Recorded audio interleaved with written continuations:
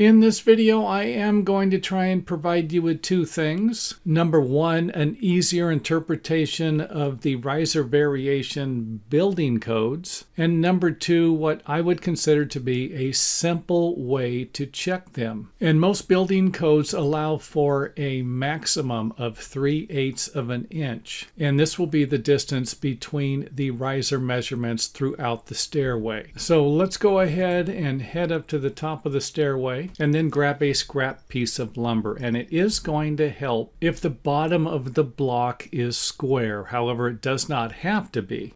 And then simply place the block up against the upper riser. And then mark it like we have done here with the top of the floor or landing. Then we're simply going to move it to the next riser. And if the measurement hasn't changed, then we don't need to make an additional mark. However, if it has, then you will need to. And that's exactly what we have here. So you can see here where our first mark and then our second mark. And then we will move it to the next step, where we will be making another mark because it's not lining up. So we have our first mark here, our second mark here, and then our third mark, representing the variations in the riser heights for each step. And as you guessed it, we will move it to the next step where it lines up with our first mark, and again providing us with a reason to avoid marking our little block again. And then we will check our last step where again we do not need to mark it. However, now will be a good time to check the overall riser height variation. And in our example here, we have a 1/4 of an inch variation. And since it is less than 3/8 of an inch, then this stairway should be approved by most building departments.